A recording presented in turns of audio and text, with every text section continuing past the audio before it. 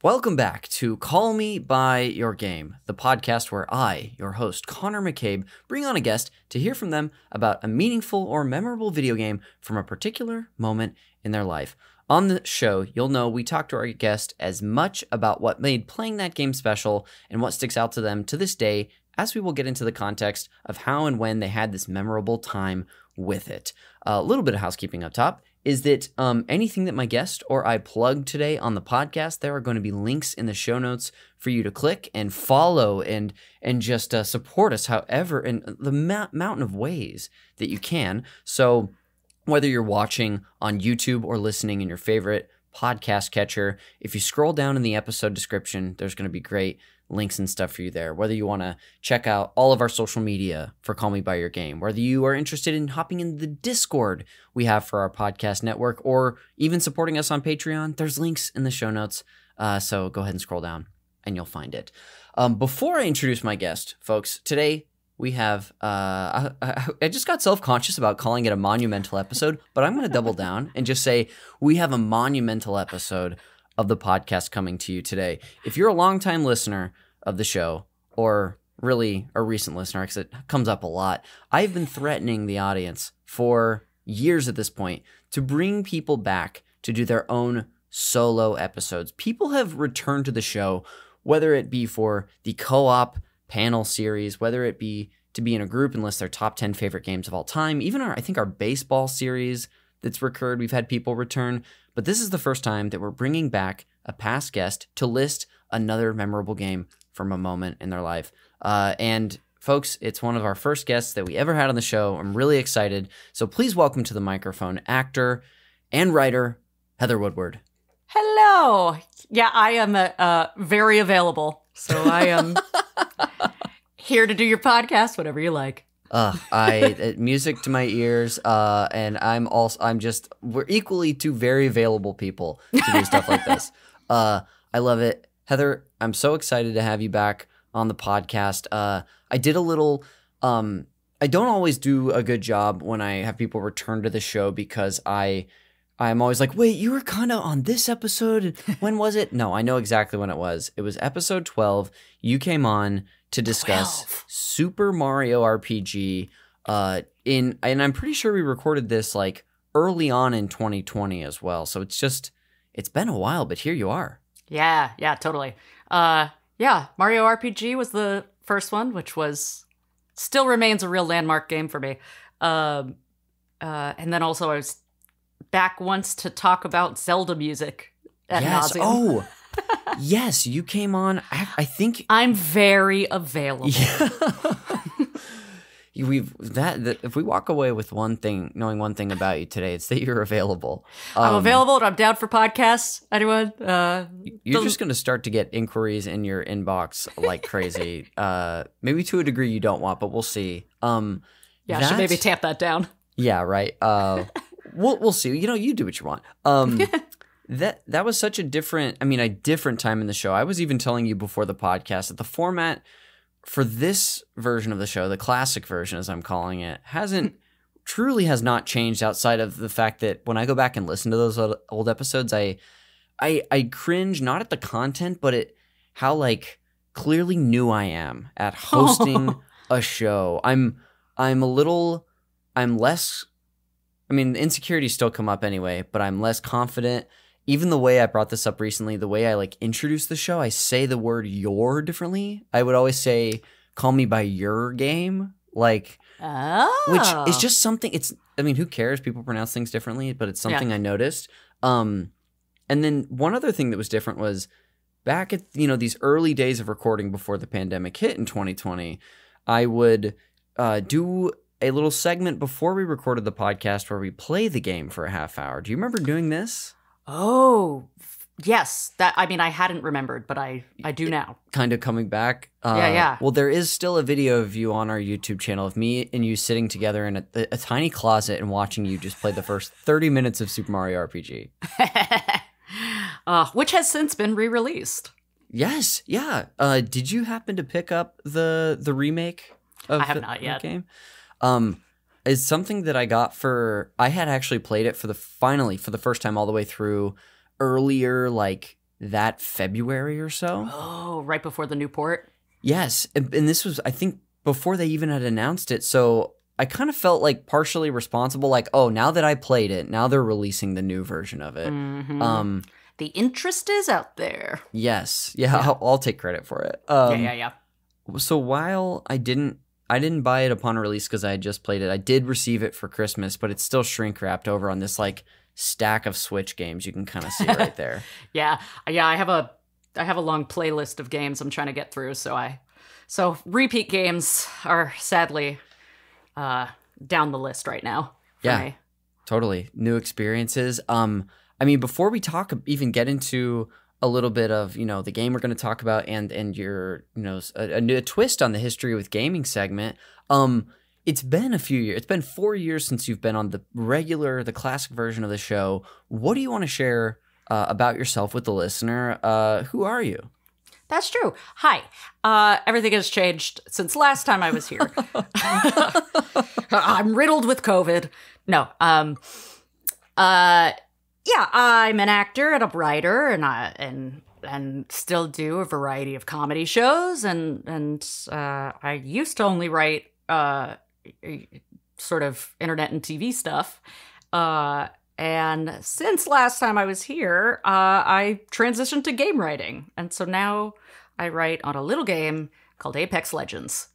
Pretty cool stuff. Yeah, and I've been there for a couple of years. Yeah, I remember when you first had full disclosure, we had lunch and talked about games writing last year. So it's not like this is the first time we've gotten to chat about it. You're telling the secrets? Yeah, wow. The secrets are out. I occasionally get lunch with old friends in Hollywood. Oh, wow. Friends see each other outside of recording each other in Hollywood? Yeah, just once every 3 years, I guess. Yeah. But it's been so exciting to see, have this new journey pop up for you as someone who is, such a talented writer and storyteller, and also someone who has a passion for games. Like, it's been a great example of how those two things can sort of meet. Absolutely. Yeah, it's really fun. I had an idea of what to expect before I came in, but there's always things that surprise me about the job, and yes, and also game dev life is building a car while you're driving it. So it's just it every time you think you have a handle on something, then something else pops up and you go, huh, I didn't see that coming. And for anyone who doesn't know, Apex, it's a live service game, so it means we just get to keep working on it until somebody tells us to stop.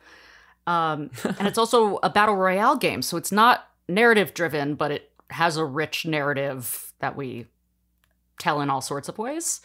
So because of that, it's like it's really fun and different to write on something like this. You really have to look at every single corner of storytelling to do it. I bet. That makes so much sense. I've thought about this since we met and talked, but I do still find it so cool, kind of cool and interesting that you like a narrative writer, ended up working on a game that sort of has a living writer's room, like we might hope to have working on a TV show. Yeah. Yeah, it's special. It's a cool thing that when I started to look into transitioning into game writing, I was thinking narrative games. I mean, Red Dead Redemption is really the thing that did it for me. I mean, there's plenty of narrative-driven games, Red Dead 2 specifically, but there's plenty of games that had their storytelling had moved me over the years, but Red Dead was the first time I went, huh, somebody writes it. I bet they don't just come to be. It's one of those things where it's like, it feels dumb to say I neglected to realize anybody writes games. Yeah. It's kind of like, I feel like the equivalent for comedians is like when you're growing up, you're like, I wish I could be on SNL. I guess just actors sometimes end up on SNL. And then as you get older, you're like, oh no, there's an actual pipeline. Yes. And like specific training and stuff. So same with game writing. I just like didn't clock for a long time that some of these games have writers' rooms. And for a long time they didn't. A long time it was just the designers designing levels and then piecing together the narrative. Yeah. Narrative was bottom of the concerns, and they just like strung it together. And now, obviously, games have gotten so rich and so cinematic. Yeah, absolutely. It's really cool. It's a cool time, and every time I hear a little bit about your journey, I'm really excited for you. Thanks. And it's it's been funny to not to talk about this too long, but this may have been something we discussed. But how many people that we both, I think, have realized that we knew who worked in games that we knew from comedy. Like, yeah, I've been very surprised, whether it was you or other friends, that they've already kind of been in that space working, and I think that also helps sort of demystify it a little bit. I love, you had an amazing example earlier about being like a kid who likes comedy and wondering how how people even get on that. But it's kind of a similar thing, I think, to be like, oh, yeah, Heather does this, my friend Alec does this, so-and-so does this, like, it's out there. But that's really cool. Yeah. Good for you, dude. You know what? Years ago, I was writing on a show, and this fabulous writing team that was in the writer's room was in between writer's rooms. They worked on some games. I won't say what, but they were. I think at the time they had just said mobile games, and I was like, oh, okay. I'm sure there's a thriving industry of that for writing gigs. But I learned after the fact it was actually like a little bigger than that. But they offered to recommend me to their boss for side gig work in between writers' rooms, and I sent a couple of scripts with their recommendations, and they forwarded it along, and then they said, "Oh, sorry, they don't think your samples are very strong." Oh, no. That is not the way I expected that to go. So I did not get it. And at the time, I wasn't looking for game jobs, so I was just like, oh, all right, same to you, pal. Yeah. But I'm happy to say, sometimes you just got to wait for the right one, because my current situation is much better than that one was and would be.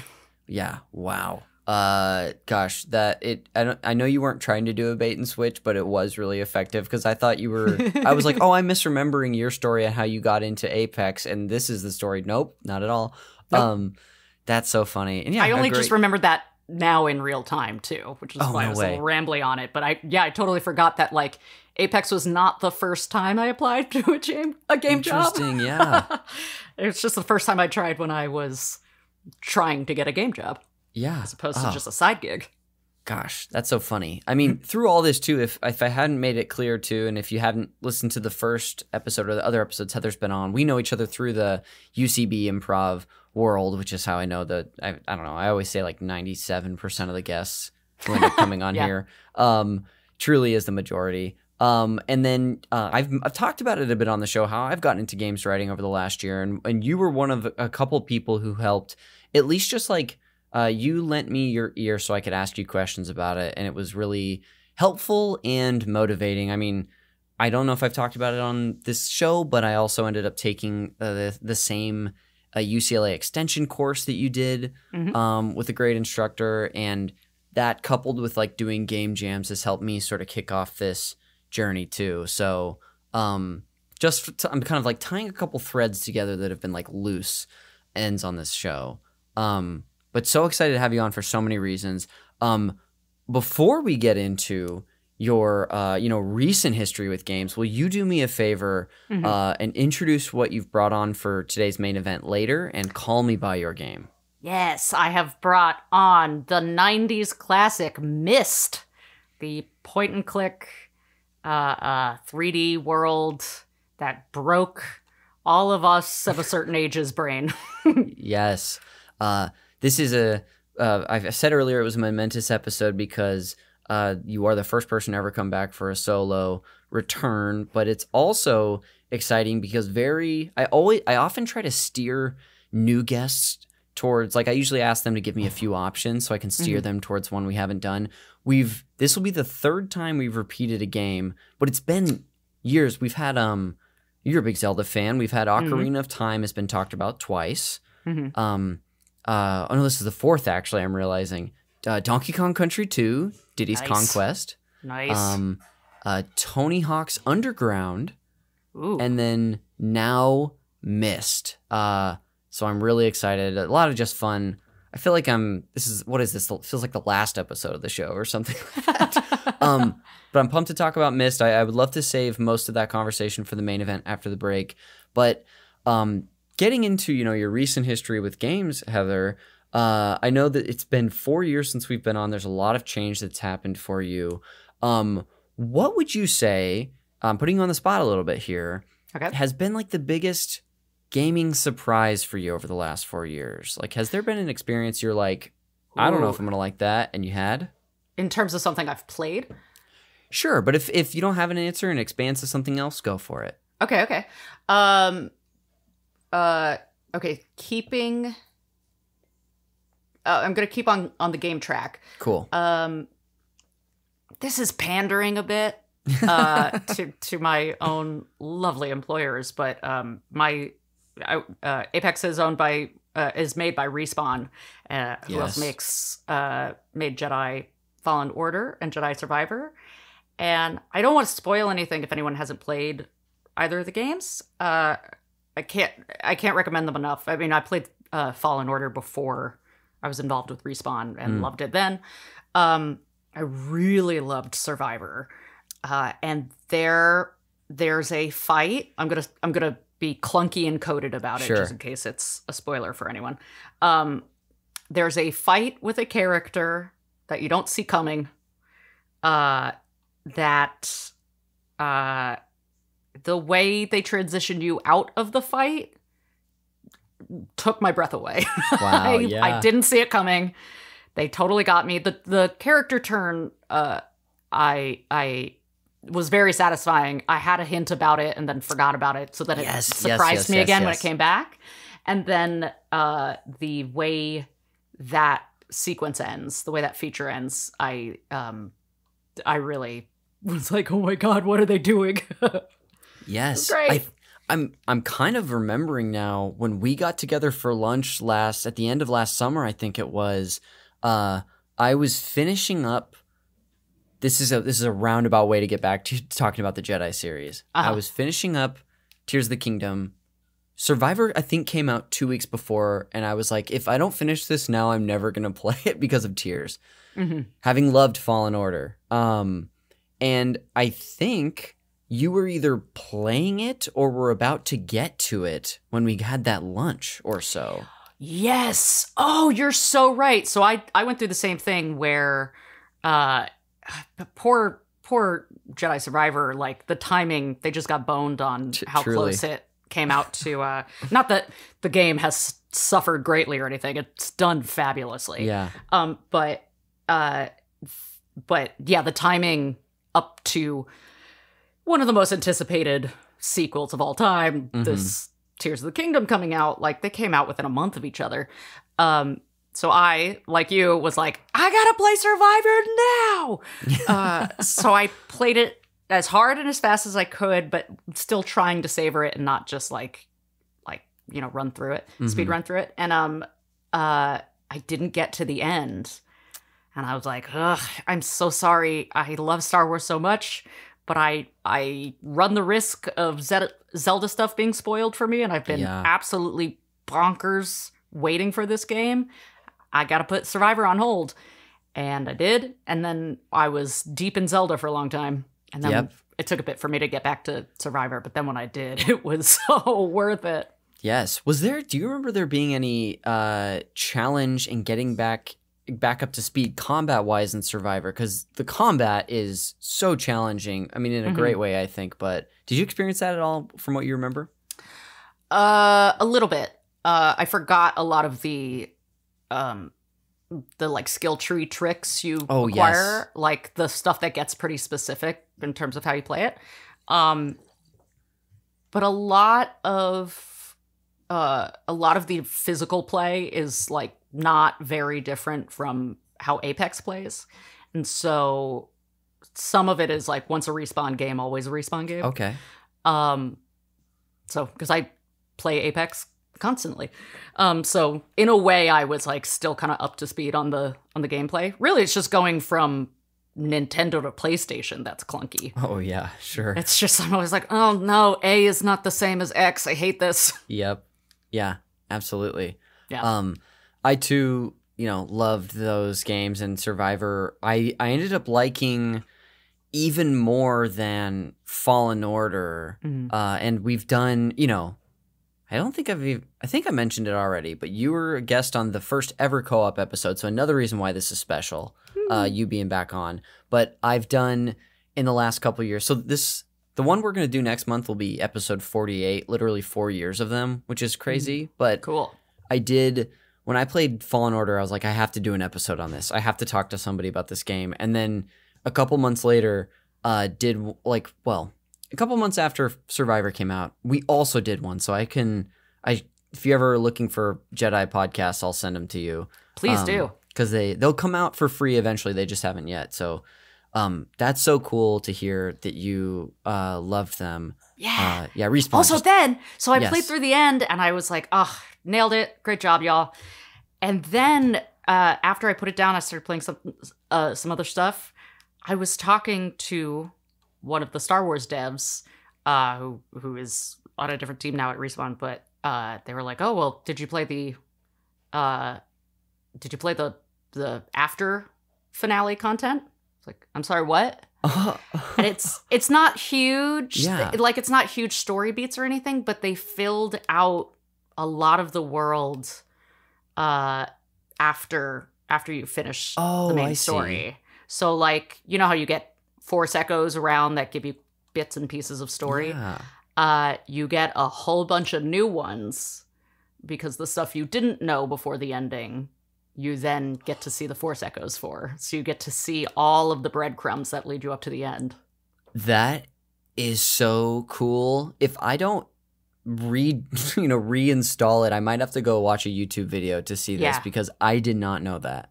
Yeah, it's really fun. And like, if nobody's going to know who this is, if this isn't really a spoiler because you don't know who she is for most of the game, but the little girl Kata, she's on the ship for like forever after you finish the story, and she's got little fun bits of dialogue that is like, it's not going to change the story in a big way. It just makes it feel so lived in such a nice way.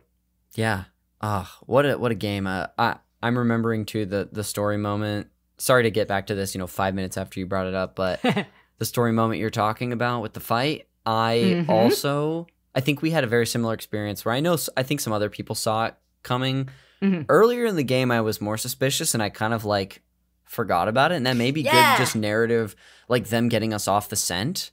Because when it came back, I thought the game was over. Yeah. Yeah. It felt like it had a few endings, which like you may or may not like, but it means the surprises kept coming. Yes. Yeah.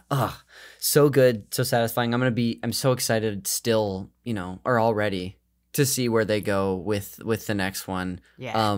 My Snoopy ass looking for like games writing jobs of these ones not qualified for at all, but see job listings for that, or have seen, and I'm always like, oh man, I can't wait to see what they do. It's gonna be exciting.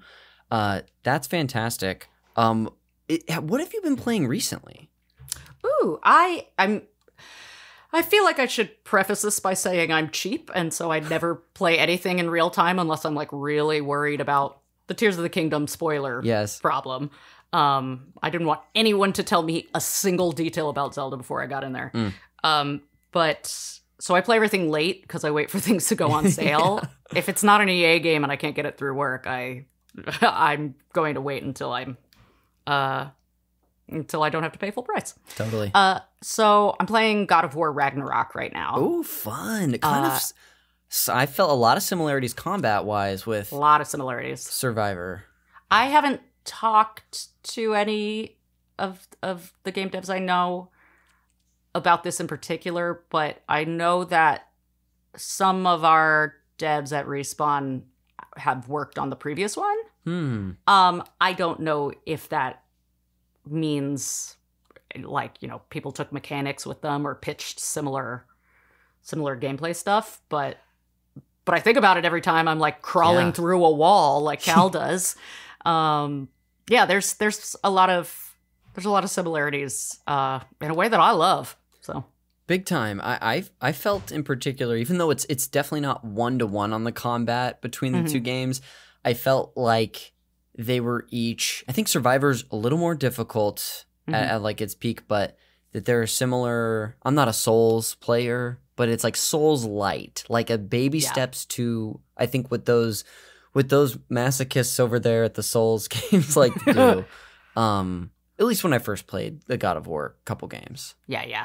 And I never played any of them before the previous one in Ragnarok. But so I know tonally they have changed quite a lot. Yes. Yeah. But I'm really enjoying it. It's funny. It's something we talk about in my writer's room a lot whenever God of War comes up, is that it feels like people have watched the creators of that game grow up with the game, whereas before it was just sort of like Game of Thrones brutality, and we're just doing Norse god rape and pillaging and violence and all that, and now it's like games about generational trauma and trying to set the next youth up to succeed. Yes, it's about a bad dad trying to be better. Yeah, truly. That was fun too, I think. So I think I have a slight preference towards God of War 2018 versus Ragnarok, but I really liked them both. One of the things that I was most interested in seeing going from 18 to Ragnarok was how are they going to continue to tell the story? How's this relationship going to evolve between, Kratos and Atreus, especially after knowing what we know. And it was just, I don't know how far you are, but I'm intrigued to see what you think at the end, because I ended up enjoying it a lot. Cool. But yeah, God of War for you too. Are you playing that on are you a PlayStation 5 player at this point? Okay, very cool. I'm going to have to get your PSN and so we can spy on each other and see what we're playing. Yeah. Truly, this thing that, because I've been playing through Final Fantasy VII Rebirth, 3 months after it came out, I'm like kind of rounding the corner to finish it, kind of. But one of my favorite things to do anytime I have any console open, but I think with PlayStation more often than the others, is I'll see that like, oh, it says the little icon says I have like 6 friends online, and I just loving going there and being like, oh, Johnny Sforzbein's still playing Street Fighter, or or Mike Steele is doing this. Johnny's always playing Street Fighter. Oh, that guy. Not to dox him too much, but the last few days, every time I've been on there, he's been playing Street Fighter. Nice. That's exciting. I don't have too many more things I want to ask you during this segment, but one thing that I want to ask is there another game that you have your eye on, whether it's something that has yet to come out or something that you just haven't got the chance to dive into yet? Oh, that is a very good question. I know there's not a lot on the docket, large AAA release wise for the rest of the year that we know of. So let me look. I've got a running list going. Oh, nice. I'm vamping for a minute. These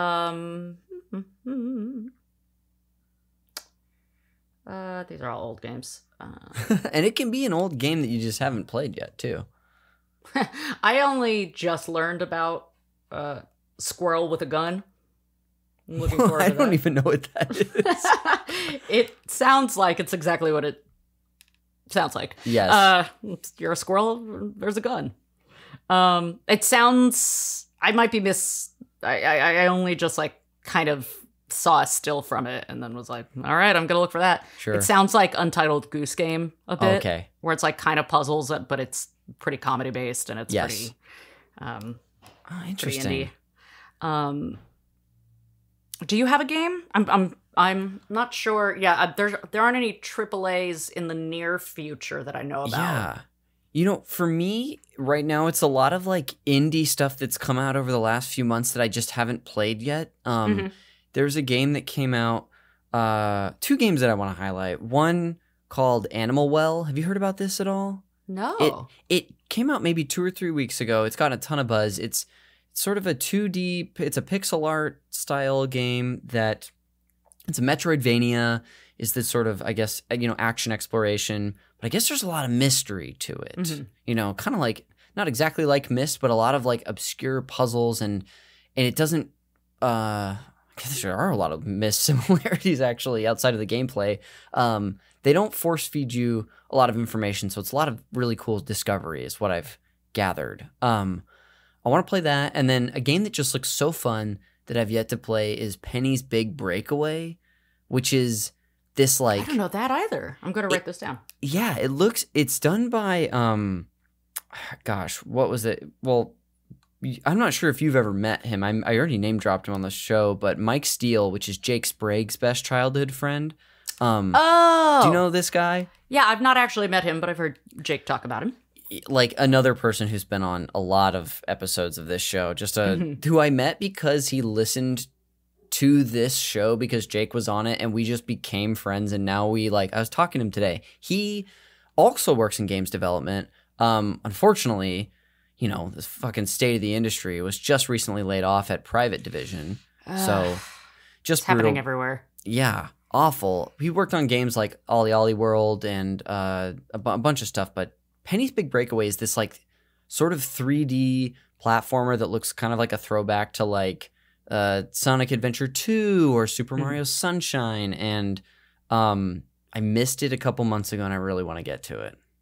Cool. Yeah. I thought of one. Oh, please. Zao? I'm not 100% I'm saying it right, but it looks gorgeous. Yes, isn't this also a sort of side-scrolling Metroidvania-looking game? I think so. Maybe. I'll double-check really quick, but I think I'm thinking of the right one. Yeah, the reviews are glowing. Yes. Tales of Kenzera Zao, I think. Yes. It's so funny.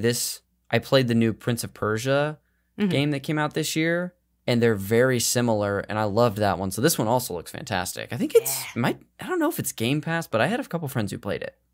Yeah, it came out on PlayStation Plus. Oh, cool. So it's out and about. I'm ashamed I can't remember the actor's name, but he's from is it Raised by Wolves?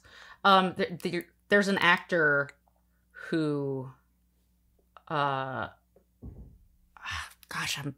apologize, I don't remember the name.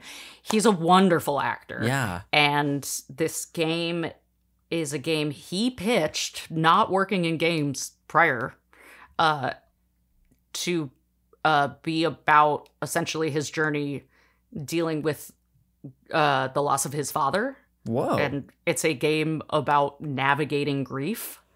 Oh my goodness. And it's being called like the Black Panther of video games. Holy moly. Yeah. Because it's all awesome. Very like Afrofuturism. It's very it's very action based, but also deeply moving. Yeah.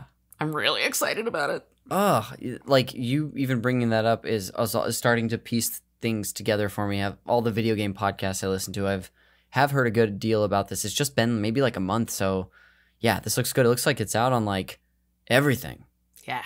Windows, Switch, PS5, Xbox. That's awesome. Yeah, Tales of Kenzera Zao. The last thing I want to ask you before we finally had to break is I think when we met, I don't think I had finished Tears of the Kingdom. I have finished it at this point.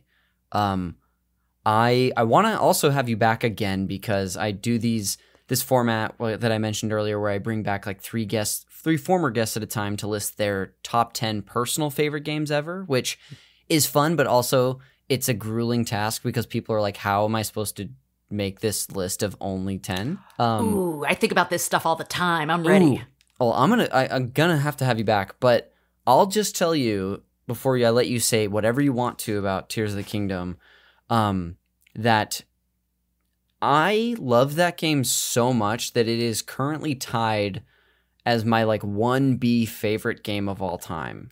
Nice. And I knew it as I was playing it. I was like, I can't believe how much I love this. Yeah. And as much as we both, love Breath of the Wild and have talked about it so much together, I thought narratively it was also, personally, I thought it was leaps and bounds better than the first, or more satisfying for me. Agreed. And so, God, I couldn't believe how much I loved Tears. Like, it was amazing. I remember finishing the game and I was emotional. I couldn't believe it. Is there anything you want to say about the game? You're such a Zelda head, and we've talked about Breath of the Wild so much that I just want to leave a little space in case you had anything you wanted to say about it. Yeah, the narrative structure of that game is weird in a way that I'm really into. Yeah. If anyone's heard me on the previous episodes where I'm just gushing at nauseum about Zelda and ranting all my Zelda theories, I will say there was a teeny tiny piece of me that wanted like more lore answers. And so part of me was like, I still don't totally know who the Zonai are. But that's excessive. That's a me problem, not a them problem. And I also I know how game lore works in a more intimate way now, and that's a whole discussion for another day that I understand. Like, okay, nope, they delivered what they set out to deliver, and I love it. But for anyone who's played it, I won't give specifics, but like what is actually the middle of the game it feels like the end of the game when you're getting to it. And I couldn't believe that it was still the main story quest that you're following initially, and you're trying to, you're going to all the they're not divine beasts anymore, yeah, but what are sages. They in this game? Yeah. And you think that's going to lead you up to the finale, like Breath of the Wild did, and the way it would make sense it would. And then the next boss fight you have feels like the finale, and then it is not the finale. You got a whole bunch of game left. It's very cool. Yeah, it's so... I wish I could just see like a chart of what percentage of players experienced parts of the game when, because strangely enough, for me, I stumbled upon the thing that they point you to at that moment beforehand. Ooh, because you were just investigating everything? I was just thorough, and like, it was just one day where I didn't even know. I was like, what's this thing over here? Not thinking at all that there could be something more than just, exploring a sky island or whatever. And Skyland. Skyland, of course. Please forgive me. But I was just blown away at that. So when I reached that point of the game, I actually was like, I think there was even a dialogue moment where you're talking to your party, and then they're like, "Oh, you already did that." Yeah, one of my friends was like, "I don't want to finish the main story, so I'm going to put it all. I'm going to do everything else I can possibly do." Was going to all the shrines, was doing every side quest, and then didn't realize that wasn't the end of the game, but had done everything. Oh. So by the time they kind of have that reset, all the characters were like, "You need to go do this. Actually complete. You did that already." Yeah. Well, now you have to, nope, complete. Just really ran through everything. That almost sounds like the beginning of a sketch, right there. That's good. Well, great. Did you get to say what you wanted to about the game, at least for now? Ugh, it's just gorgeous. It's so nice to be back. Yeah. I love it so much. Yeah. And now, truly, because I think the creators have said they're not going to be making the next game in this same exact storyline. Not another, not a perfect, as my brain breaks, not another the third part of this series. That's not what the next one will be. So I'll be interested to see what happens. I wish it was a trilogy, and I wish that we could close the loop on this Hyrule a little more, but they've also knocked it out of the park for the last however many games, so I trust whatever they're doing. Except I am very stressed out about whatever movie they're making. It's a great thing that someone's finally trying it, but I'm really concerned. I think concern is the way I would describe my feelings too. Concerned because I mean, look, I know that the Mario movie was like a movie for kids and stuff, but I also personally was just like, I had a great time because I went to see it for a friend's birthday, and it was like a bunch of adults in a theater, and we were all laughing, even mostly at points we weren't supposed to be funny. I was pretty negative on that movie, and so I'm just really hopeful that the people Nintendo has put this in the hands of, just at least try their best and do right. I would have thought that, like, I'm echoing other people's points, that like an animated sort of Ghibli style movie would have been like the way. I mean, to go. that feels so obvious. I don't understand. I mean, live action sounds risky on its own for all the reasons. Yeah. But like they have such a built-in gorgeous art style. I don't know why they didn't do that. And then on top of it, like not that there are no good video game adaptations, like, you know, Last of Us knocked it out of the park. Fallout, if anyone's watching that right now, I loved every episode. I thought they absolutely crushed it. And part of that is it's a fully realized world that they started a new story in. That story's not in any of the games. And I think that's really smart, because then you don't get in trouble with the fans when, you know, people's got opinions about what you're using, what you're not using, what you're changing, and all that.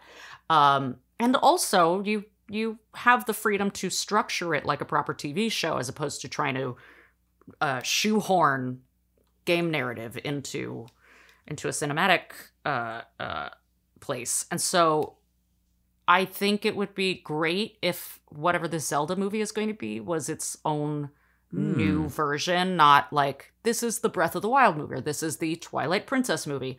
I think it would be great if it was a new installment, but also by its nature, Link and Zelda are repeating the main beats. So what are they going to do in a movie? They can't really get that far away from it, or else it's not really Zelda.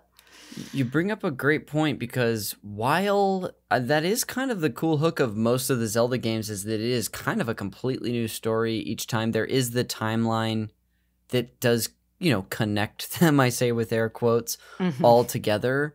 So maybe that almost makes me slightly hopeful. Like, maybe there's more of a window that I thought to make something new and original in this sort of established Zelda universe that we know.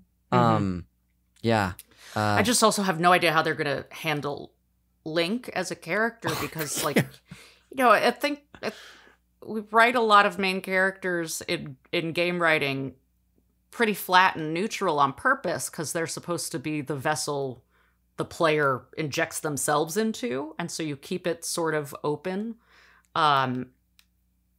And Link is one of the strongest versions of that. He doesn't say a damn word. I mean, you know, he has reactions, and the NPCs kind of react based on, you know, the dialogue choice you make.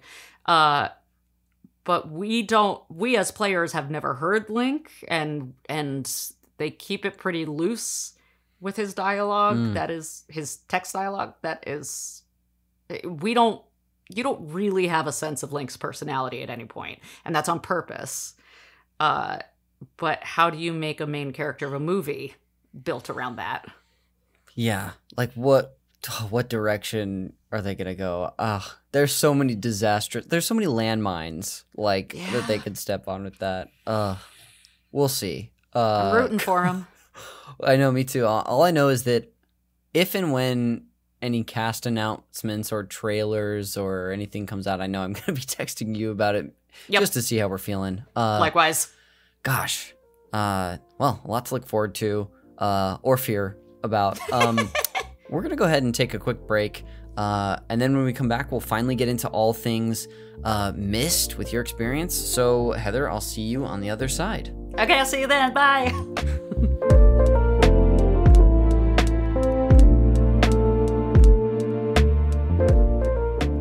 Welcome back to Call Me by Your Game.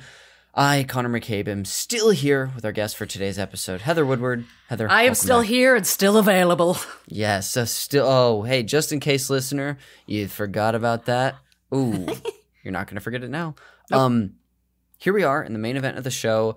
Before we get into your personal experience, I want to do some table setting for this game for the listener, even though this is not the first time we've talked about it. But if you want to jump in at any time and interject something or be like, Connor, actually, this is how this was, you've got the green light. Sure. Otherwise, I'll just monologue for a couple paragraphs worth. Monologue away. All right, so here I go. Myst is an adventure game designed by Rand and Robin Miller, brothers, actually. It was developed by Cyan Inc. and published by Broderbund. First released in 1993 for the Macintosh computers. In the game, the player travels via a special book to a mysterious island called Myst. The player interacts with objects and traverses the environment by clicking on pre-rendered imagery. There have been many iterations of this game. It's been like ported and remastered many times, but the original version was, I guess the way that I might describe it is it's like kind of like a clickable PowerPoint where you're walking through environments, sort of. Do you have a better way you might describe how that felt? That's pretty good. I mean, they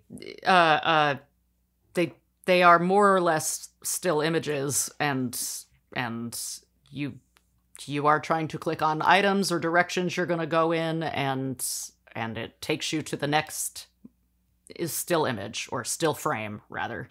So comparing it to a PowerPoint is kind of right. Just a PowerPoint that can go in multiple 3D dimensions.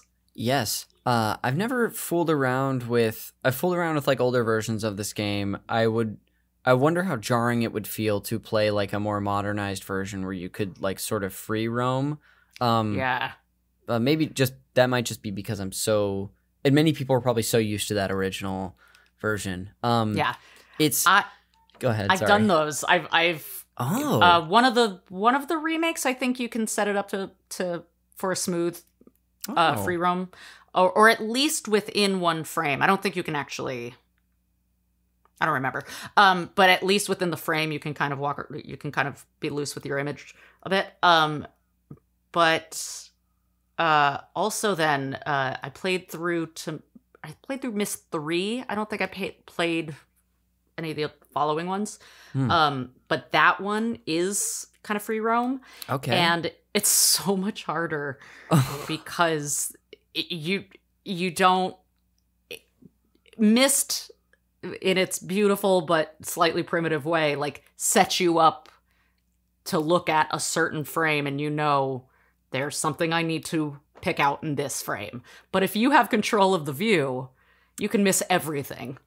Yeah, and I did. Yeah, I hadn't even thought about how that could set early players up for, it's still challenging, but success, as opposed to being like, oh, now you also have to find the kind of frame you're looking for. Yeah. Essentially. Especially because they do like to, well, I don't remember if 3 did it as much. 1 doesn't do it so much, but like Riven, which is number 2, does a lot of like line up this perspective to get this clue stuff. And if you're able to free roam, it's impossible. That game is already gorgeous, but basically impossible. And then to add, and we're not going to help you by telling you what to look at. It's a bunch of beautiful pictures and not much to accomplish. Yeah, goodness. But thank you for lending us a little bit of your experience and expertise there. I think one thing I want to describe too is the visuals of this. It's a game originally from 1993. It's the images you're looking at while they are still frames, with the exception of some objects moving occasionally, are these 3D pre-rendered images. One of my favorite games of all time is this program really called Microsoft 3D Movie Maker. Mm-hmm. And whoa, do you know that one? Yeah, throwback, but yeah, it truly was. When I did the solo episode I did of episode 100 on this show, that's what I talked about. Just because it truly set me off on a path of like movie making and stuff like that. All that said is that a lot of the environments in that game are also these like gorgeous 3D pre-rendered backgrounds. I think you see a lot of this stuff also on like the PlayStation 1, Like I'm thinking of like Final Fantasy 7 and 8 and 9, like the backgrounds. But that's kind of what it looks like. Solving puzzles allows the player to travel to other worlds, which they call ages in this game, which reveal the backstory of the game's characters and help the player make the choice of whom to aid. The Miller brothers had started working in game development, creating black and white, largely plotless works aimed at children originally, but they wanted this game, Myst, to be a graphically impressive title with a nonlinear story and mystery elements aimed at adults. The game's design was limited by the small amount of memory, footprint, video game consoles at the time, and the slow CD-ROM drives back in the day. And it was created on Apple Macintosh computers and ran on the HyperCard software stack. More on that in the fun facts section. Though ports and other platforms have required the creation of a new engine, kind of like we were talking about, where like there's several versions of this game. Obviously not just using HyperCard. Lastly is about a little bit about the success and the legacy. It was a critical and commercial success. This is a game that when I have heard other people talk about it on whether it's YouTube videos or podcasts, they would say that, well, first of all, it was, until The Sims came around, the highest selling game of all time. Yep. But a game that like just captured people growing up, which could be getting into your story. I might be stepping on your toes a bit, but it was kind of like a monumental title. Critics lauded the ability of the game to immerse players in its fictional worlds. It's been called one of the most influential and best games ever made. And it has been ported to multiple platforms and remade several times. Of course, there's been spin-off games and sequels. There's a lot of stuff. It's a hugely influential game. Heather, when it comes to like the context or table setting, is there anything else that you think we should include before we dive into like your history with it? I think that's pretty good. I mean, this will, segue into my history, but it's, if you've never played it or you've never looked at it, it's hard to overstate how gorgeous it is. How the world building in it is so haunting. Every age you go to is every world is feels fully lived in, but there's also no people in it, so it feels as beautiful as it feels scary when you're first playing it.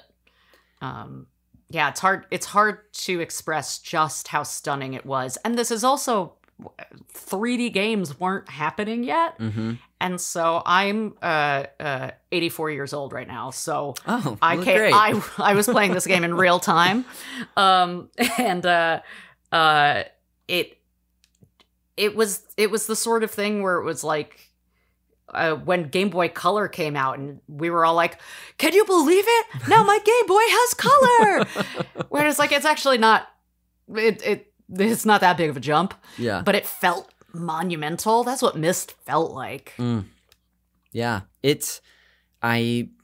I'm only 81, so a few years younger than you. Right. So I did not get to experience this for myself, but I can definitely put myself in those shoes as someone who did not just play games as a kid, but who was like fascinated by like computer games, because they were it felt like a totally different thing for a while as a child. Yeah. And I really wish I could I could probably just set this up today where I just get the oldest copy I can find of Myst, set myself up here at the computer and put some headphones on. Anyway. I think it's easy to get. I think I replayed it over the pandemic on my iPad, and they give the option of the remaster or the original. That's fantastic. Which is the way to do it, because if you do find a legit old CD-ROM copy, the odds of it working are or it might frustrate you more than the education feels good for. Yeah. So that's a really helpful guide from you, actually. I basically have no history with this game outside of playing, and it's not about me, so it doesn't matter, but it was available on Game Pass for a minute, so I did, poke around on that. And then also over the pandemic, I went to a like retro video game store in like this part of LA I'm never in. And no, it wasn't even a retro Called store. the Valley. Yeah. I won't be caught dead in the Valley. It was actually, I'm remembering, not a retro store. It was a thrift shop. And while the person I was with was looking at different things, I was just poking around. And I found the original Myst guide. And I still have it. I'm sorry that I didn't bring it here to like show you, which would be great for YouTube, but it's great. I remember my good friend, who I don't know if you've met before. Her name's Courtney Vinay's.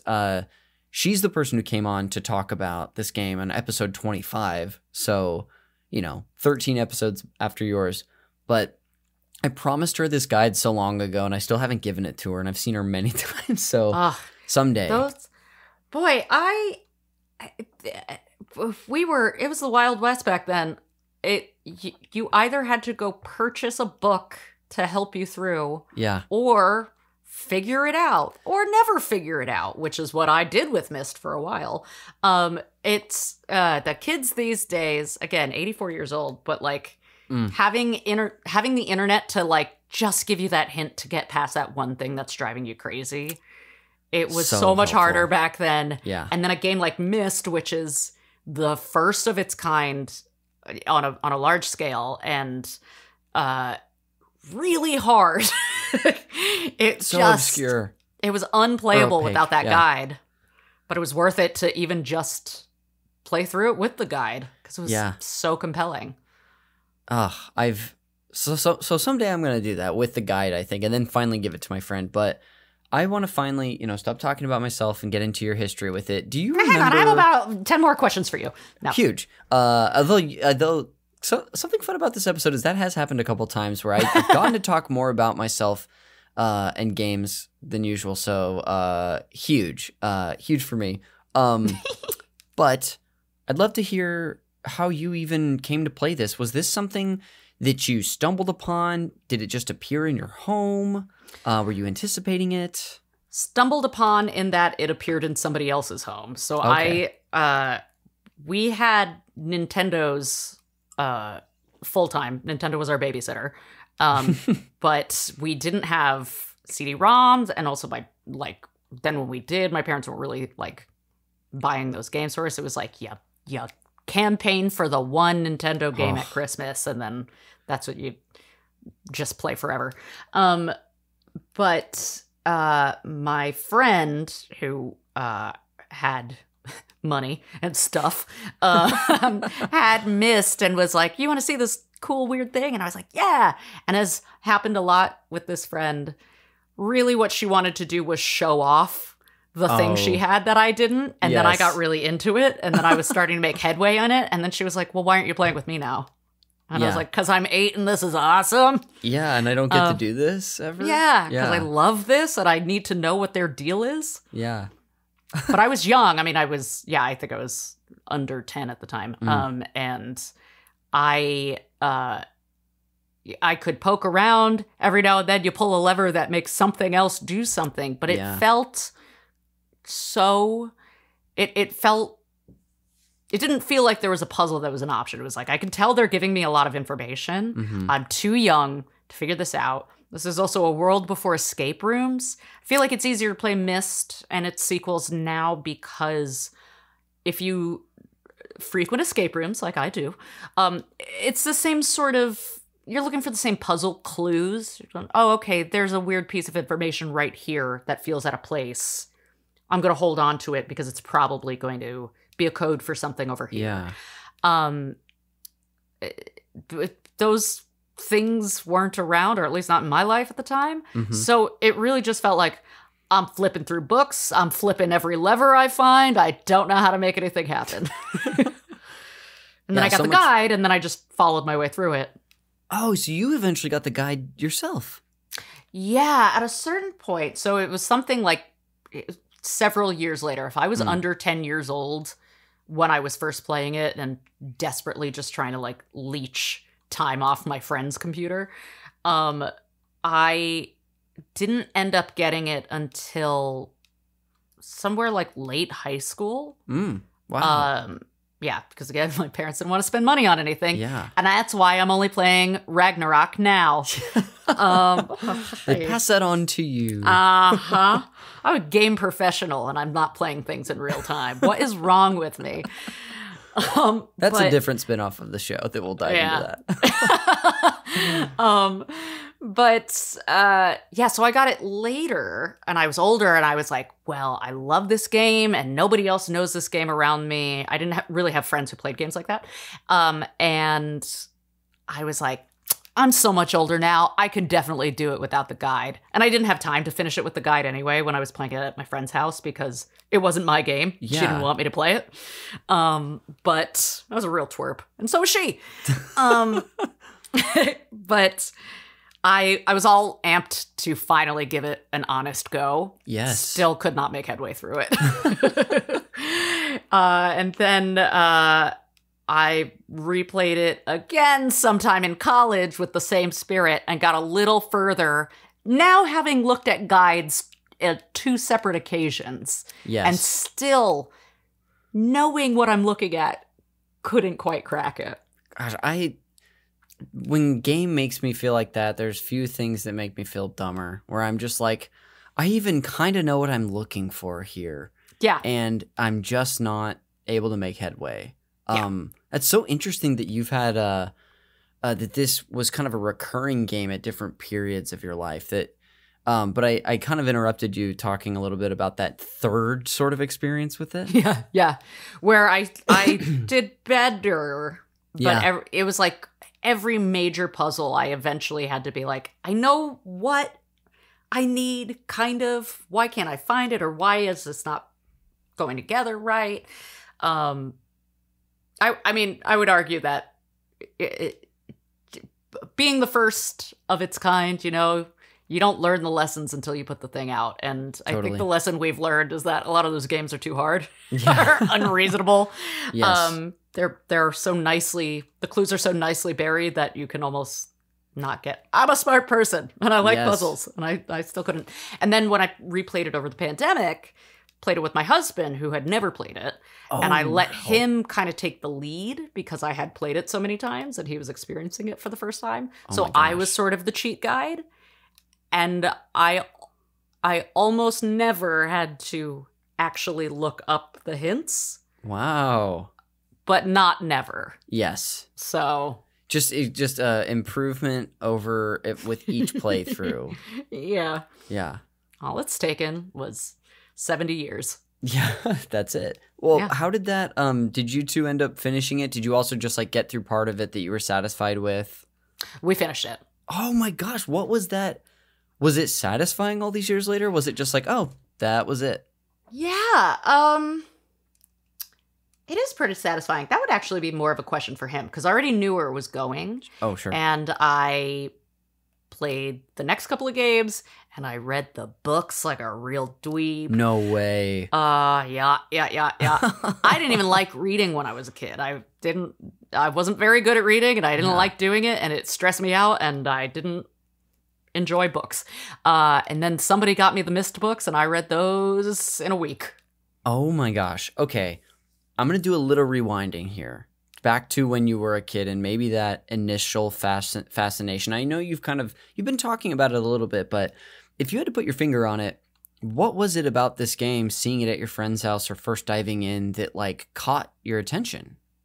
Some of it is just the technology, just that these are pre-rendered 3D spaces. I had just never seen anything like that before. Yeah. And the world building is so gorgeous and it feels so perfectly moody and haunting. I was also like the wimpiest of kids, so it was a little bit scary. Yeah. But the game doesn't have any scares. There's no jump scares. It just feels... It's that kind of vacant feeling. It's kind of like if you saw the movie Skinamarink. Like, hot take, you don't have to. But it is masterful at tension building. It's a horror movie that's supposed to feel essentially like a dream. Okay. Like a nightmare. And so because of that, it's not very satisfying because it doesn't like really have a narrative or an end. But But what they do is the essence of what makes Myst really gripping is like by staying on a shot and staying within an environment, and you control how long you stay in Myst, but the world is so vast, no matter what, you're kind of in that vastness.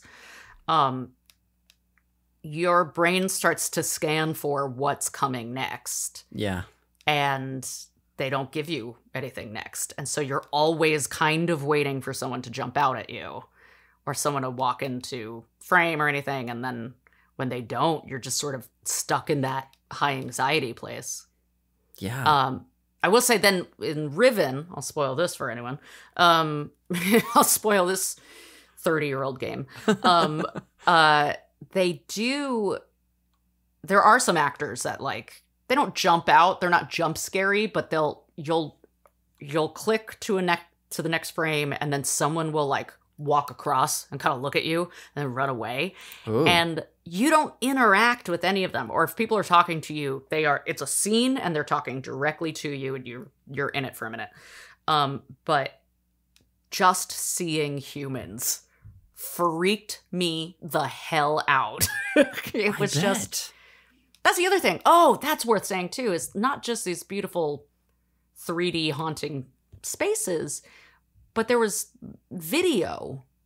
I mean, the cinematics are people on blue screens, but they're people, not video game characters, not, fully designed people. Not like a 3D model or anything. Yeah, we had just barely started getting like photos on our computers.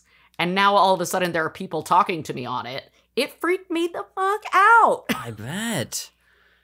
It was great. It's so interesting to see, the sort of the combination.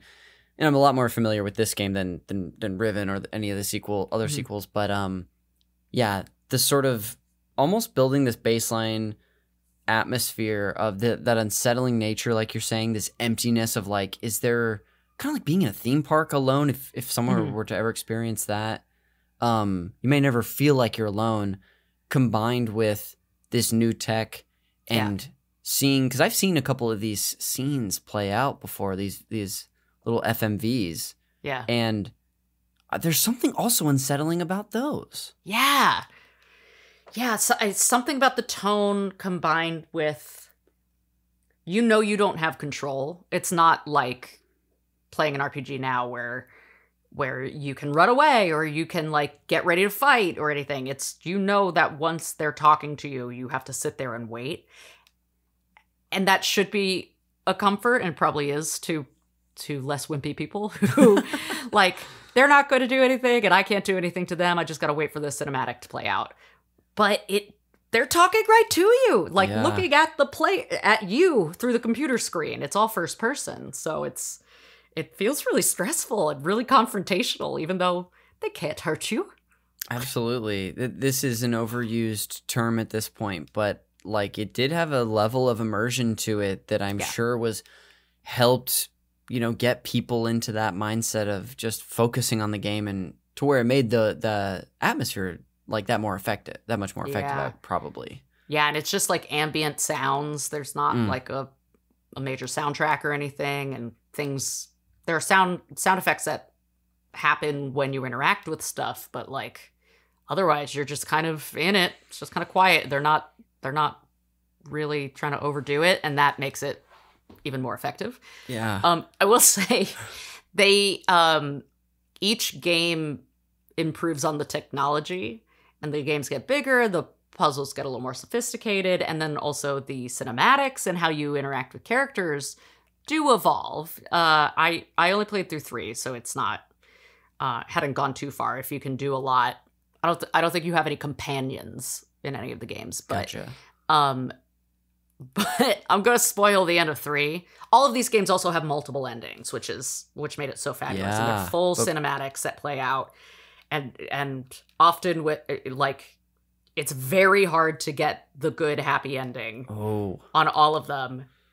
And then there's like 9 endings where things go totally sideways and the universe collapses. Oh my goodness. I'll send you some videos, but to anyone listening, like if you want to see some wild shit, Look up the endings from Riven. I felt it was the kind of thing where I was like, I didn't know you could do that, and now I'm worried that it's happening in my house. Oh my gosh. It felt so consuming.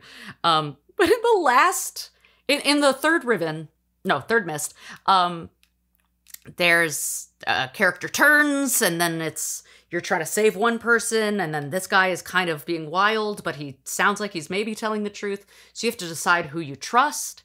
There are a lot of ways to get it wrong, and several of those ways end with that guy killing you with a hammer. Oh my. I could not believe. Like, a lot of the endings are like, he caught you, and now you're in a cage, and we're gonna slow fade out as you realize you're going to die buried alive in this cave. Or, like, you know, a lot of them are like just sad, like, now you're gonna be here forever. I was trapped, now it's you. In a lot of the endings, if you make yourself trapped with him, he gets mad and he runs at the camera with a hammer. And then you're killed with a hammer. That must have been so disturbing to witness. Just full leaping back from the computer. Gosh, no thank you. Wow. Yeah, I didn't think they would come at me. No. Dang, just so much that this series went on to like continue to build through that game too. That's impressive. I've got a couple questions for you. Okay. The first of which is, do you have like a moment or like an area in this game that sticks out to you the most? Oh, I mean, the main island, just because it's, maybe just because I spent the most amount of time there. Yes. Because I couldn't leave. But it's also like the hub you keep coming back to, and it's got elements of each place you're going to go. And Very that's cool. fun because you see, if you look at the map, and it's what the, title image is, if you ever see the box or anything.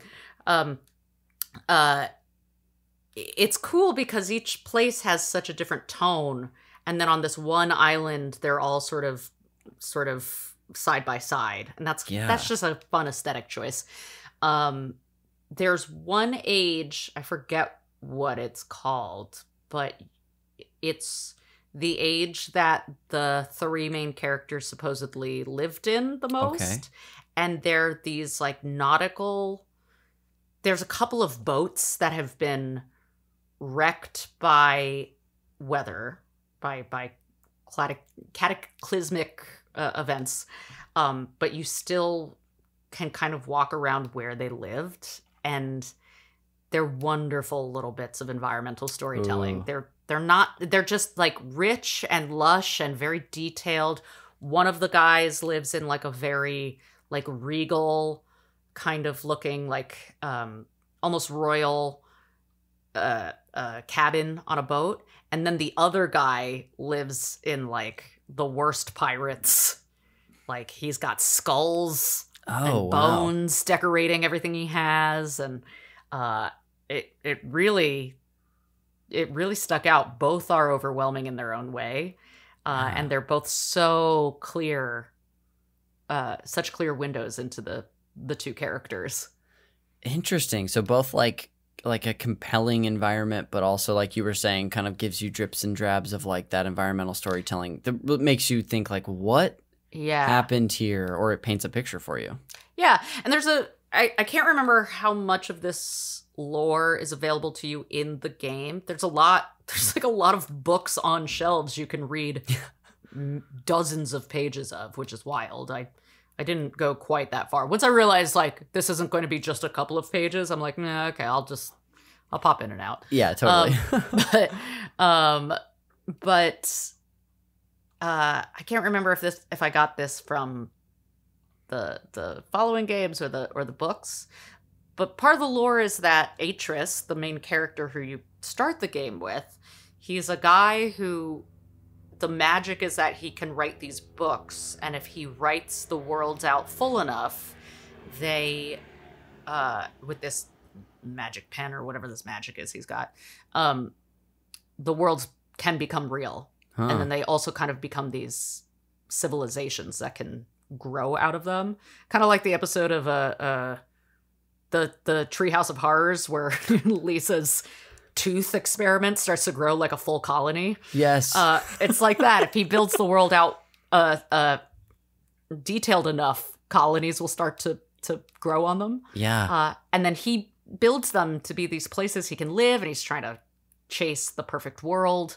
And then his sons, who are power hungry, get weird, and then they also start messing with the books, and they start messing with the worlds. And so the second anything's out of balance, everything goes out of balance. Mm-hmm. And that's why all these worlds are kind of abandoned, and that's why a lot of them are like waterlogged, or now this one's under fire, or this one is was full of people, but now nobody's there. And it's a really interesting little bit of sci-fi. Yeah, big time. Very compelling. Yeah. Gosh, just so much mystery, but also just giving you the right amount to keep that intrigue really pumping. That's great. I want to jump into a little more of we got great, like sort of like 4 eras of you playing this game, which is amazing. I would like to hear about that. Do a little scene painting actually, and going back to your friend's room, or like wherever the computer was set up. Can you scene paint that room for me and like take us back a little bit? Yeah. Okay. So it's in my rich friend's house, in their Jersey? computer room in New Jersey. Okay. Yep. Northern New Jersey. It was in their, like, they had like an upstairs den, like a TV room that had the family computer in it. Very nice. And also a TV and a couch and stuff. And we'd like slumber party in there sometimes. Not to be confused with the downstairs TV. But she had all sorts of games. All the games that weren't Nintendo games that I played as a kid, I played there. And it was the kind of family where it was like, I was dropped off at their house for days at a time. Yes. Like, Yeah. our family and their family were best friends. And likewise, she'd come over to our house. I truly have my best friend growing up is this person to me. Like, I'm the you of that. So I'm this is great. I'm totally in. Sorry. Yeah. But she didn't like games nearly as much as I did. Mm-hmm. So it was always sort of a trap for her. She also like kind of became a shitty bully, but like That sucks. she like really wanted to flaunt the financial difference of our families, so would always wanted to show me the games, and I was like, joke's on you, I'm gonna play this game. Yeah. You shouldn't have shown me that. Yep, because now I'm not hanging out with you, I am playing Carmen Sandiego. And where is she? I can't find her. Yeah. So it was just like a lot of she wasn't uninterested. She would kind of like, we kind of had to take turns, like who is in control of the mouse. We'd kind of like play side by side a bit, but then she'd get bored and try to go do something else. Then I would be like, I'm just gonna play a little more. Hang on, play a lot more. Yes. Oh, that's cool. Yeah. As far as like really any of the eras that you've played it into, and I say this knowing you've given so much of the context. Are there any moments that are like tied, and maybe it has to do with like, you and David playing this game, but like, is there any moment that sticks out to you of when you were playing it, broad or specific? Yeah, David, my husband, that was really fun for me, because I had played it so many times prior. It was really cool to see it through someone else's eyes for their first time. Yeah. And also to see an adult playing it, because even though I revisited it as I got older several times, my primer for it was when I was a kid. So it was really cool. I was never going to see an adult play it for the first time unless I played it with someone. Yes. So I got that by playing it with him. Wow. And it was, I'm pleased to say it held up. He was as taken by it as I was. That's really cool. Yeah. I'm it was sure also there's- really a relief to see that he struggled with the puzzles as well. And I Yes. wasn't just a dummy. Yeah, affirming that happened, and also just probably somewhat satisfying maybe to see that it, like you said, it held up and that there was like enjoyment there too. Yeah. And Yeah. a little bit of an ego stroke that I could be like, actually, if you see the pipes lead the directions, you need to change the pipes, and that's how we're going to get that machine working. Yes. As if I hadn't cheated my way through it several times before. Yes. But it was fun to be the expert in the room. Totally. There's something funny about playing, especially like a puzzle game, or watching someone play a puzzle game who like is open to hints or help like that. Like I've watched my girlfriend play through the majority of Portal a couple years ago. Fun. And it's interesting how like I try not to like give the answer, but how do you lead someone there when you're with them? I don't know if you had that experience at all with that game, but it's like finding that middle ground's not always easy. Yeah. My brother's a big gamer, and once, what was I playing? I think I was playing BioShock for the first time, Oh, wow. and it was late. I had watched him play it a bunch when it first came out. But I wasn't really a first-person shooter player until basically Apex. So I was playing it late. But I was looking for specific things. I really wanted to like look at how the narrative is told, how the environmental storytelling works, all that. And my brother couldn't help but give me hints when I didn't need them. He was like, "Oh, I don't know, but do you hear that? You should probably go check out what that is." I was like, of course I hear it. Yeah. I'm looking at the vending machine. Yes. I'm at the Circus of Values right now, okay? I want to read all the posters. Yes. That is very funny. We are coincidentally, that's the current games club that we're doing. We're playing through that chapter by chapter, and we're almost, well, I just finished it the other day, but we're almost done. And also, just a great example, we've been talking about games writing so much on this episode, but what a great game to just look at for so many of its narrative choices, and also how they tell it environmentally, but also in so many ways. Yeah, that game is rich. That game has a lot to give. Have you played Infinite? No. I've just started it because we're doing a bonus episode on it. I don't have any thoughts yet. I also heard a ton about this game, but just was kind of curious. Well, Heather, is there anything, just sort of as we sort of wrap up this time talking about Myst, is there anything before you sort of wrap up your thoughts that you haven't gotten to share about this game or any of the times you've played it? Ooh, I said this a little bit before, but it's the first time I played a game that had multiple endings, and that broke my brain. I also, because I didn't play a lot of like text games, because again, I didn't like reading, and I didn't have the computers that would do it. So the couple of times I played them at the library, I was like, I don't understand what's happening. That's where you would get a multiple ending game prior to Myst. Sure. But Myst was my first, and the fact that there were multiple endings and most of them were wrong really, really just broke my brain. That's so good. I had forgotten that you had even like, I think that had gotten us to you even talking about reading the novels as a kid, which I almost had totally skipped over. So apologies about that. But yeah, multiple endings, especially one where most of them are consequential, like in a negative way. Yeah. That's fun. And the good endings are kind of boring. I mean, interesting. because good is boring. I mean, it's sort of like, wow, we did it. We really solved it. Close the book. Yeah. But then the bad endings are like Just devastating. Yeah. Ugh. Gosh. I like faintly remember some of them, or at least one of them, like when I did research for the first time I did this 4 years ago. I remember it being pretty brutal.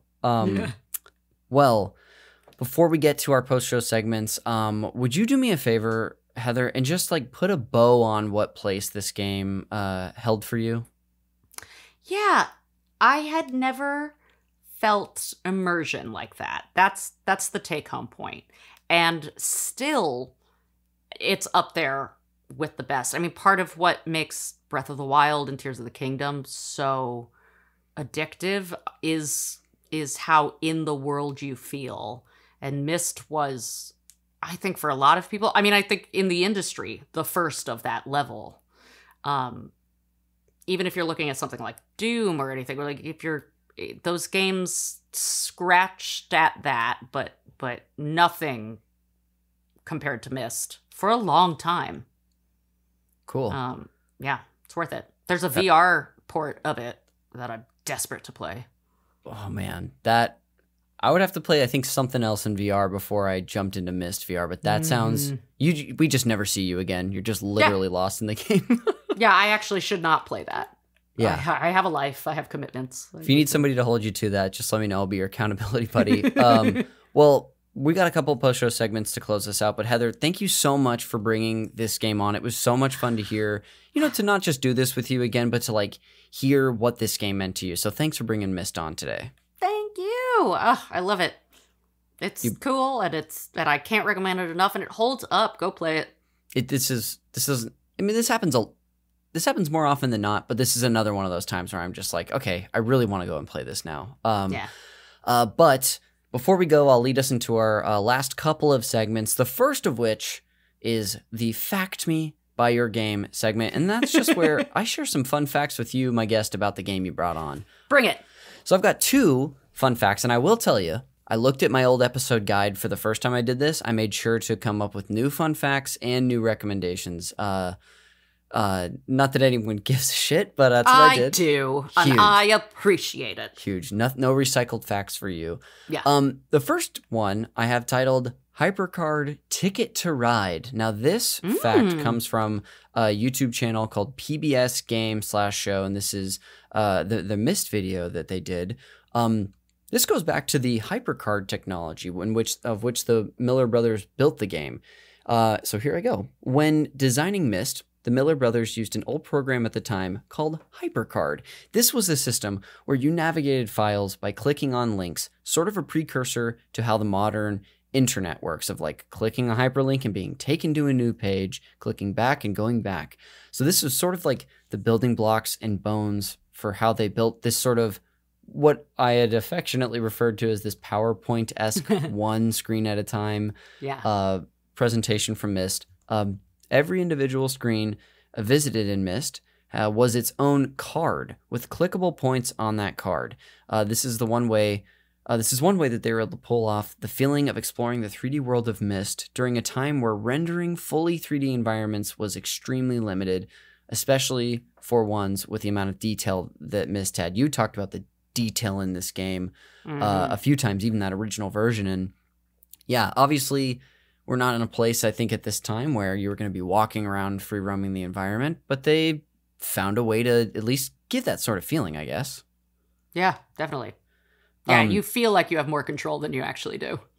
Yeah. Oh, big time. So that's the first one. The second fact I have has to do with a little bit of the inspiration for the game, and I have this titled 20,000 Leagues of Inspiration. Now, nice. Myst had many influences, as we could have guessed, from games like Zork to the Star Wars mythic universe, and even the concept of portals to other worlds like in the Chronicles of Narnia. The game's name, however, and more importantly, the solitary and mysterious atmosphere of the island, was influenced by The Mysterious Island, which is a book by the author Jules Verne. I'd never heard of this book, The Mysterious Island. I know Jules Verne's a couple of his other works. Had you heard of this ever? Only when I wanted more Myst. Only when I was trying to look up stuff about Myst forever ago. I'll let you finish. I have a fun fact about your fun fact, but I can't wait. Yeah, really all I had to say was that this is a book of where 5 prisoners of war crash land on a volcanic island and discover a series of mysteries. I have like a hyperlink to the book itself, but that was kind of it. What's your... I haven't read it, but I'm glad we're talking about this. Me too. I'm gonna dig it up. My fun fact about that fun fact is that there is a puzzle in Myst that is the way you get to the waterlogged world. Oh. And first of all, I don't know how other people play. I mean, it's not impossible to figure out piano, but there's a little piano. There's a spooky little piano you find, and you have to play a melody you find elsewhere. And I play piano. I learned it from when I was a kid, so I knew what to do. But that's another one of those puzzles that I'm like, how is anyone going to do this? Does everyone know what the note values are? But the tune that you play, if you happen to be able to put these two things together, is the theme from 20,000 Leagues Under the Sea. Oh, no way. Yeah. That's a great little full circle fact on a fact. Mm-hmm. I love that. Isn't that cool? That's really cool. I've never seen the movie, or I'm sure there's, I would guess that from a property that old, there's multiple versions of it. But I did now that we're talking about this, I did read, I think I read most of the book like my sophomore or junior year in college or something. Movie's fun. Yeah. Movie's worth a watch. Being a kid who wouldn't shut up about Back to the Future growing up, I always loved that Doc Brown refers to Jules Verne as a big inspiration to him too. This is neither here nor there, but anyway, thanks for sharing that, and that'll do it for the Fact Me by Your Game segment, and I'll lead us into the final one of the show, the game recommendations. Now, just in case you don't remember, Heather, I am going to treat these recommendations, or rather, Myst. This is my forced tie-in to the movie Call Me by Your Name, where I'm going to treat that game as your passionate summer fling in Italy. So, unfortunately, it's not going to work out between you and Myst. So, in order to help you get over this heartbreak, I've got 3 recommendations for you today that all have something in common, but that are different. So, are you ready to possibly be set up? I suppose I'll move on if I have to. Okay. Well, it's up to you, but I've got 3 for you today. The first of which is that if you want a game heavy on Myst inspiration, but with more puzzles, I'll recommend a game that I thankfully have in my Steam library. It's called The Witness. Do you know this game? I have played The Witness. I mean, as someone who's played it and is a huge fan of Myst, what do you think? I really liked it, but I started to find it tedious because although the mechanics of the puzzles change, there's just so much of it, and the world building is gorgeous, and it did definitely give me Myst vibes. And I think I started playing it after my iPad replay of Myst because I was looking for more. I liked it. I got a little tired of it. Cool, but I really liked it. Well, hey, it sounds like you've been on a date with this fling before, so a possible fling. So who knows? There might be a second date. Who knows? Have you found the long secret ending in it? Well, I've never played it. Oh, yeah. Okay. Well then, give it a look. It's cool. It's good puzzle. I think I was also looking for Myst in it. Yes, well, that checks out. It has echoes of it, but it's not quite the same. And yeah. So, okay, cool. I love that. Your second recommendation today is that if what you took away from this game was that you just love being on an island, you just want to spend the whole game on an island, but instead of creepy, you want to be in a cozy environment, I'll recommend Animal Crossing New Horizons. Oh, well, of course I played Animal Crossing. I was alive in the year 2020 of our Lord. Yes. Everyone who owned a Switch just played this game into the ground. Yeah. So if you want it is, I try to go back to it every once in a while, and it's too tied to the pandemic. Yeah.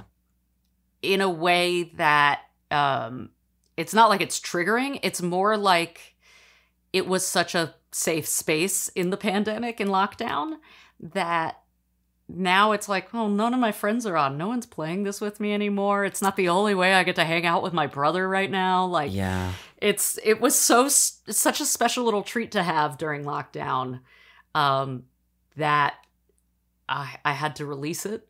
I don't need it anymore now that I'm back out in the world.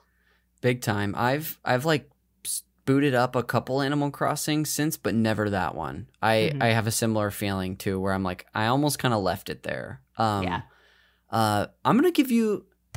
I've got a bonus rec, so sorry to extend this even longer, but I've got a bonus rec before I get to the last one.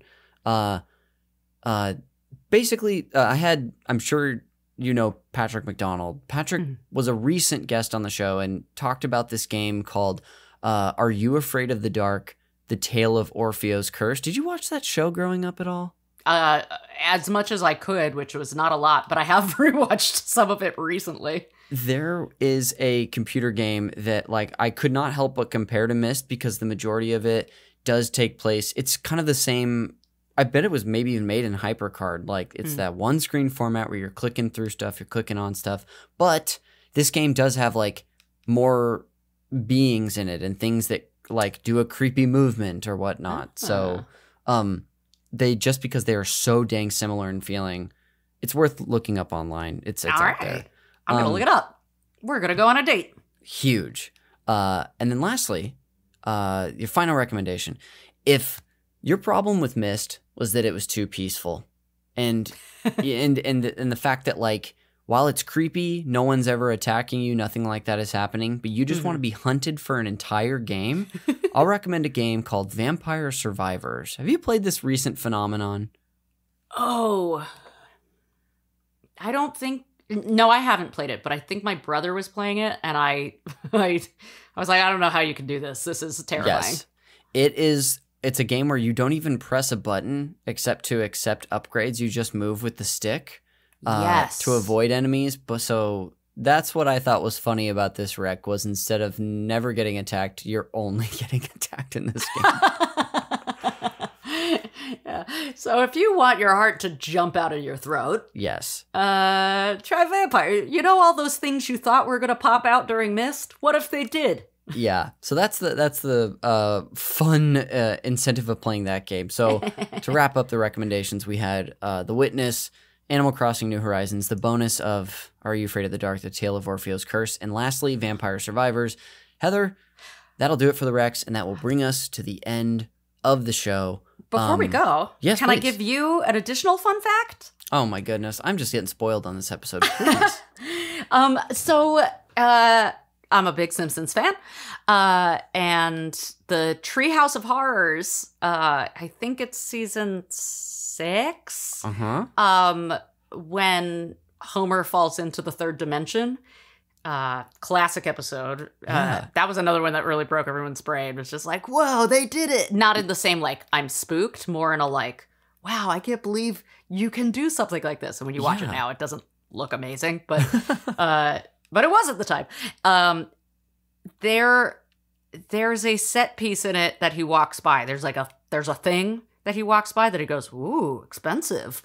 And he just walks by, but then he's also looking at like koi ponds and just shapes bouncing around and stuff. And I didn't put together until I was an adult doing my annual Halloween Treehouse of Horror rewatches. That thing he walks by is the library from Myst. No way. Because Myst was just newly out or had come out just a couple of years within. Yeah. And it's the first room you see on the island of Myst. And because it was a big 3D phenomena, and then they were doing a 3D episode, they put it into The Simpsons. Holy moly. Okay, this is a bit of a tangent, but for the past like year and a half since when I've been like basically working from home, not having a regular job and all that jazz, I almost every day when I make and eat lunch, I've been going through The Simpsons from the start. And I'm on like season 11 now, so it's a lot of episodes.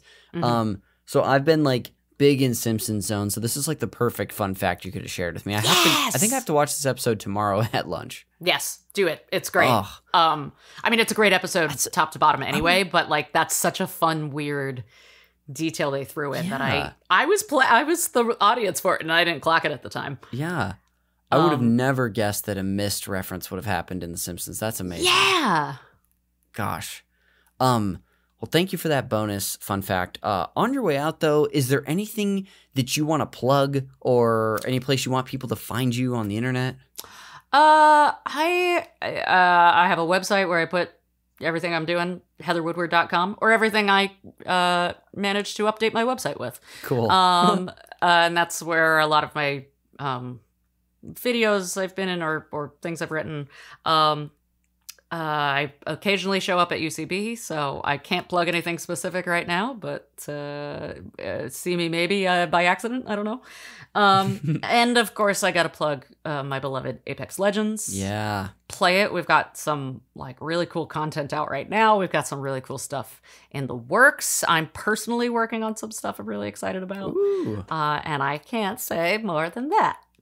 Hey, now that's a tease in the industry if you've ever seen one. That's good. And it's free to play, so if you have a system that can run it, do it. Yeah. I had it on my, after we had lunch last year, I had it on my computer for a while and was just playing it really for the first time, and it's a blast. But yeah, Heather, it's hard, but there's a lot of modes that are more beginner friendly, and there's all sorts of stuff that we're doing in the game to get everybody involved. Well, so exciting. Thanks again for joining me for this episode, and congrats to it's what a cool like career new path that you've had since we did that first episode. Thanks. But I'll go ahead and just close this out with some plugs of my own.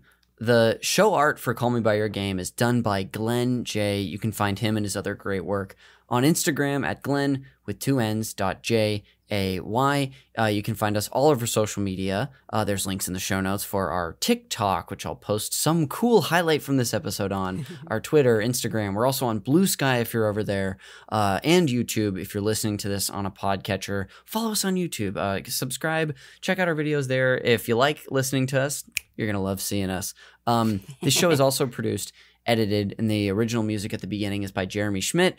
You can give him a thank you for his work on the show by checking out his podcast, Video Games, a Comedy Show. I'm all over social media as well, including on Twitch, which you can find me at on that link as well in the show notes, twitch.tv/cons-is-cool69. And lastly, if you like me and the conversations I have with people about video games, check out our Patreon. There, by supporting us for a certain amount a month, whatever you want, we've got a bunch of different tiers. You get bonus podcasts from me and the makers of all the podcasts on our network, including the BioShock Games Club that I was talking to Heather about, the monthly Call Me By Your Game co-op episodes, which we just released, the Mario Golf Toadstool Tour episode. Coming up next month, I have a whole episode on Super Mario World 2, Yoshi's Island. Really excited. That's going to be a great group on that episode. I can't wait. But yeah, if you want to check out what other stuff we have, if you can't get enough of this podcast, then there's a way for you to support us and get bonus episodes every gosh darn week. But that'll do it for this episode of the Call Me By Your Game podcast. We will see you on the next one. Bye!